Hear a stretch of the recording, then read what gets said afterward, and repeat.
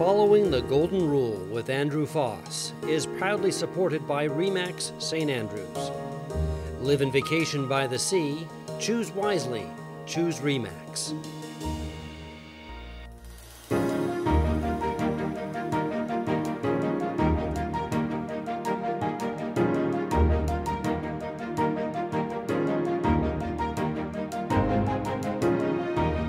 Hello, my name is Andrew Faas, and welcome to Following the Golden Rule.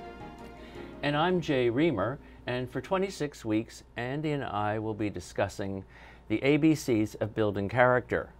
We've accomplished more than half of the alphabet so far and gotten quite a lot of good feedback. This week, the word that we're going to use is purposeful.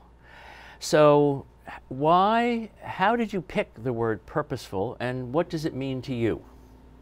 Okay, well, the reason I picked purposeful is in work that I've done with Yale University in a study called Emotion Revolution in the Workplace. We found that the majority of American workers, Canada and U.S., listed a number of things that were that they value, and the number one is trust. Number two is a sense of stability and security, and the third one was a sense of purpose. Mm-hmm. And for me, it is an important characteristic because I think I've always worked towards and wanted to have a sense of purpose, other than making a buck, if you will. Mm-hmm. And I know in talking to people, being needed and doing something other than just making a living is a very important motivator for people. Mm-hmm. I wonder whether or not, it's just occurring to me, given the number of people that are not engaged in their work, really, is that due to a lack of leadership pushing toward being purposeful? Yeah, I guess indirectly it is. I found in the work I've done with organizations, those organizations that where employees had a common sense of purpose, mm-hmm. Were organizations that performed much better, mm-hmm. and scored higher on employee engagement, mm-hmm. Surveys. So yes, it definitely is a factor that organizations should work towards. I'll tell you a story. In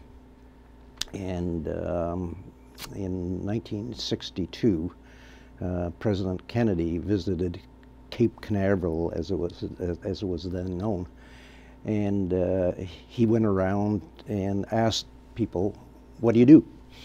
And obviously, with the number of rocket scientists and engineers that they had on board, they all gave him very technical answers. And then he ran into a guy and asked him, what do you do? And he answered, "Well, Mr. President, I'm here to help send a man to the moon and bring him back safely." Mm. And I say to executives who are paying me to give me their advice, if every one of your employees could give that kind of an answer, mm-hmm. you don't have to pay me the big bucks that I'm charging you. That's right. Mm-hmm. I love that story. Mm-hmm. So without clearly stated objectives, what challenges do employers face with their employees? Not sure I understand the question. So if an employer doesn't give the employee very clear direction on what they expect from them and what is their purpose here, what are the challenges that result in that? Well, the biggest challenge is disengagement, and employees who are not engaged don't feel included in the exercise. So, as I mentioned earlier, the organizations that have that strong collective sense of purpose. Why am I here? Right. And why am I doing this? And why am I doing it this way? If people don't understand that, then they are likely not going to be contributing to their full potential. And if you have that in mass, the organization does not work to its full potential. Yeah. And don't you see that happening a lot in organizations, whether it's companies or government? I just see a lack of engagement as being a huge obstacle and an impediment to being innovative, coming up with good solutions, and striving toward what you have always counseled people toward establishing psychologically healthy workspaces. Yes, and collectively, we as capitalists have failed miserably on that front. And when we look at in Canada, our performance on a gross national product basis, we're a laggard. And we're a laggard because we have not fully engaged and included talent that want to contribute. I'll cite another study, and this is one that we did with Mental Health America. 40,000, or close to 50,000 participants. And they came back and indicated that the vast majority came back and indicated that they are engaged in overly bureaucratic, non-value-added activities. And getting back to the Yale survey, the number 4 item after purpose was they also want a sense of efficacy. So they do want to contribute. They do want to work to their full potential. They do want to be creative. They do want to provide some of the answers when in an environment where, by and large, they were considered an expendable commodity, a disposable. And we're going through the same thing that occurred after the last recession. I'll cite a company that I've used as an example, Chevron, who prided themselves on the social obligation that they had with their stakeholders, and an employee is a stakeholder. In May, when their performance took a hit because of oil prices declining, indicated that they were going to lay off 15 to 20% of their employees.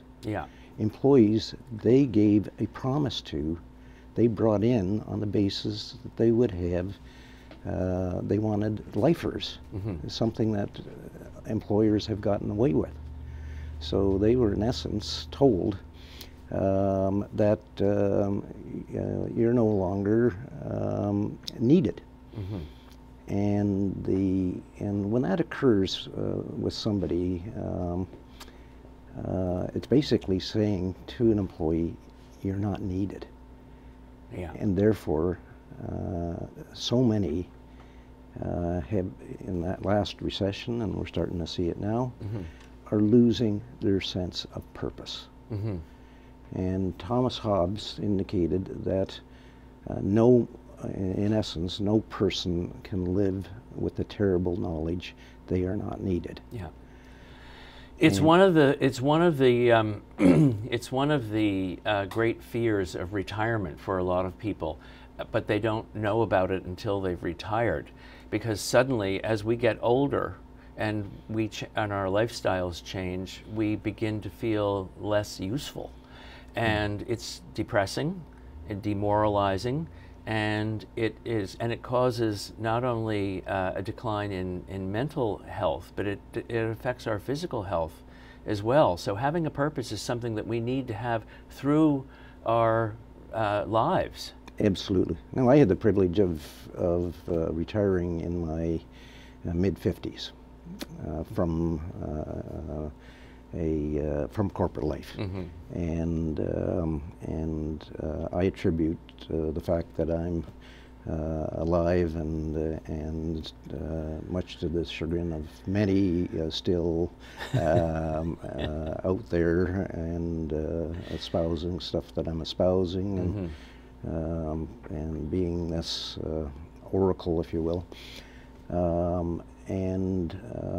My sense of purpose has shifted to reducing the level of stress that people face in their lives, personally and professionally. And we're in the midst of a loneliness epidemic. And I would assert that the reason for their loneliness is they don't feel needed, and there's nobody there to support them. Yeah.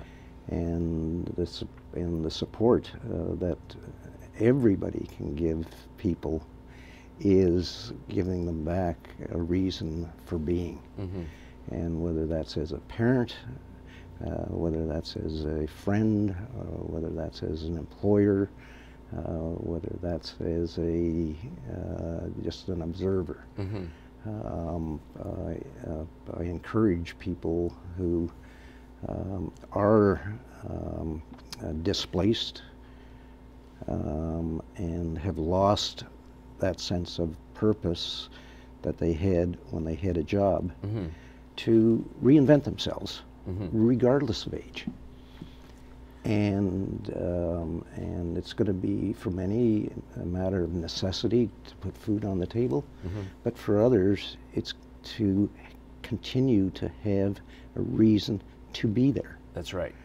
And that is such a powerful motivator for people to think through and seize the opportunity to say that there's some stuff I really enjoy doing, or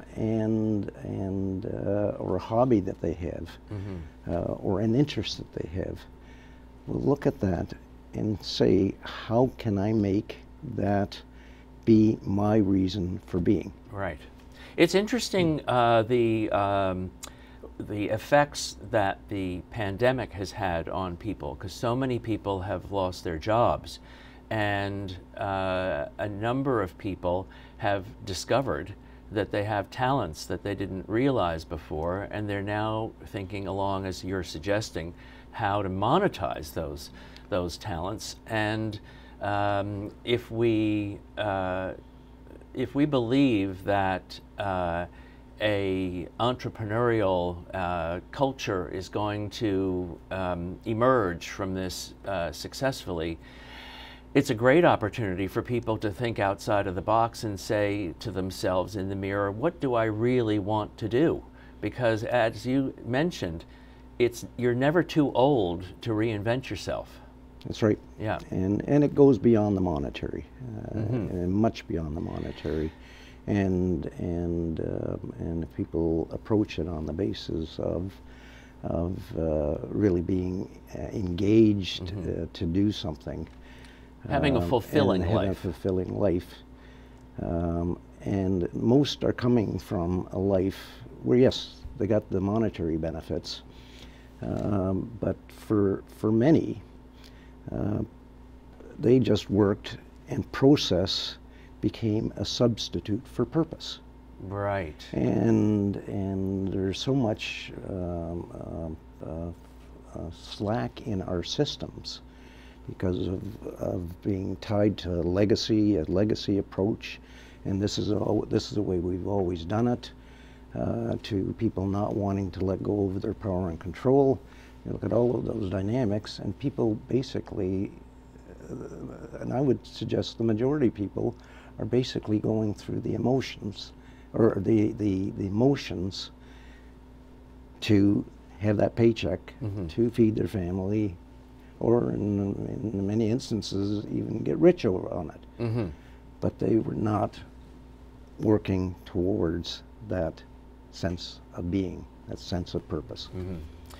So switching gears a little bit, but staying with the theme that we've covered throughout this series, how does purpose affect emotional intelligence? If purpose becomes your guiding light, or your northern light, you become focused on doing what you have to do to achieve that. And it's thinking through that versus being in a constant reactionary mode. Emotional intelligence is getting people to make an emotionally intelligent decision, or just an intelligent decision, versus an emotional one. Right.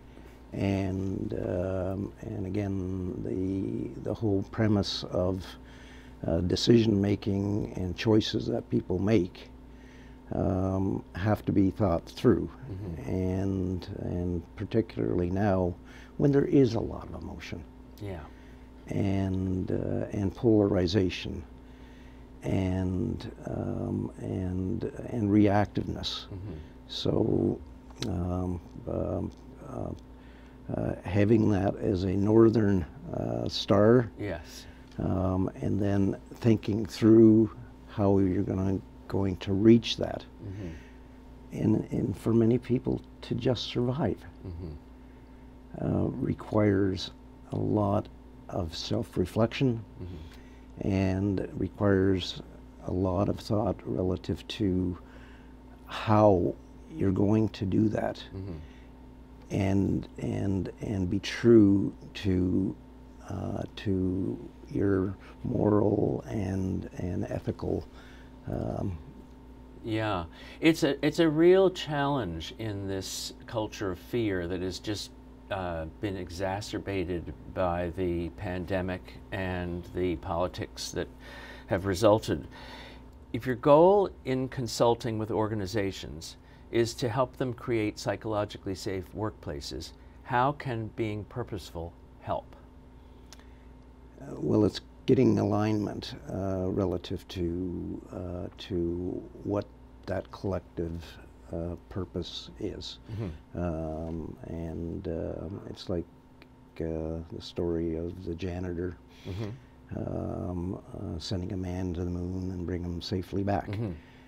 Like many things, it should not be the sole endeavor of an organization to get people motivated, engaged, and included.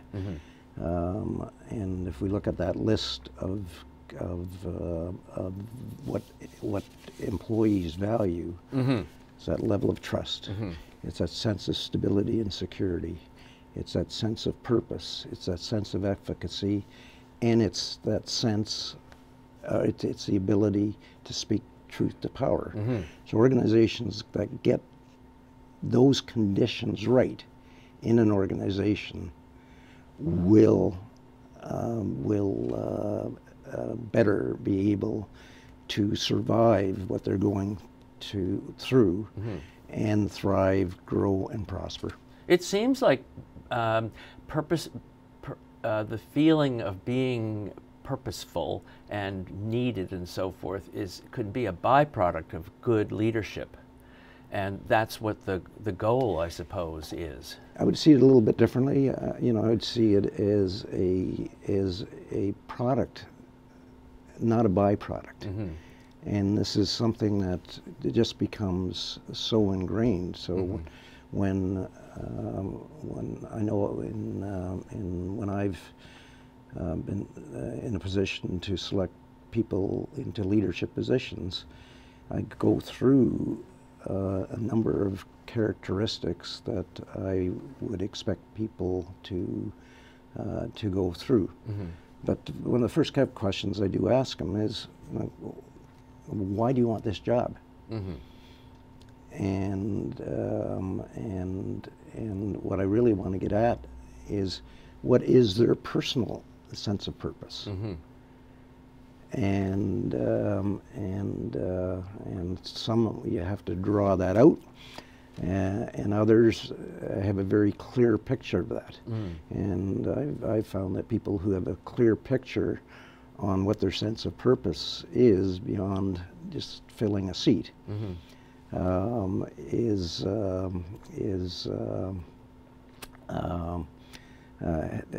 have made for better leaders. Mm-hmm. So, as we've done in the past with other words, we've found that they are interrelated. And so some of the characteristics that we've discussed, for example, mindfulness, is very closely related to purposeful. And I'm just wondering if you, in your self-reflection time, have found other relationships with the words that you'd like to share. Well, I would say that the one that's most relatable is courage. Mm-hmm. And in the dynamics of any group that you're involved with, Mm-hmm. personally and professionally, you're going to have disagreements relative to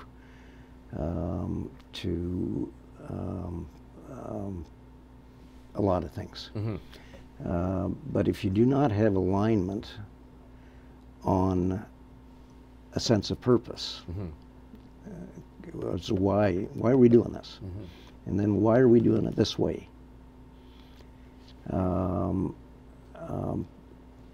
When you start connecting all of those characteristics and more, Mm-hmm. But courage comes in when somebody who is not in a position of power, in a command and control environment, Mm-hmm. puts up his hand and says, wait a minute, Right. why are we doing this again? Mm-hmm. And why are we doing it this way? Mm-hmm. That's- Speaking truth to power and staying true to that North Star. Mm-hmm. I think that that's something that's a great takeaway. So we have a couple of minutes left, Andy, and I'm just wondering if there are any other little points about purposefulness that you'd like to share with us. Well, same as with other characteristics, I'm spouting off my interpretation and definition and what how I feel about it. But I think it's incumbent on everybody to reflect on it, do a self-reflection on why are you here? Mm-hmm. Why are you doing what you're doing? Yeah. Why are you doing it this way? Mm-hmm. And everybody, I think, is able to find that Northern Star. Mm-hmm. Many are being forced into finding that Northern Mm-hmm. Star, and go for it. Yeah. I know that I remember a few years ago, some ladies came to the hotel and they were all celebrating their 50th birthday. And it was a terrible weather, the blizzard. And they called up and they said, we want you to come up to the room and talk to us about finding our passion at 50. And I thought, good heavens. It was quite an interesting conversation, but a lot of it had to do with what are we doing here and why are we doing it? And so it ties in very much with the subject that a lot of people, think about a lot. So I think the self-reflective piece is important, and I've found that the self-reflection that I have done through this has been very revealing to me. So thank you, Andy, for sharing your thoughts on Purposeful, and thank you for joining us today. And we look forward to seeing you again next week when we will be discussing Quirky.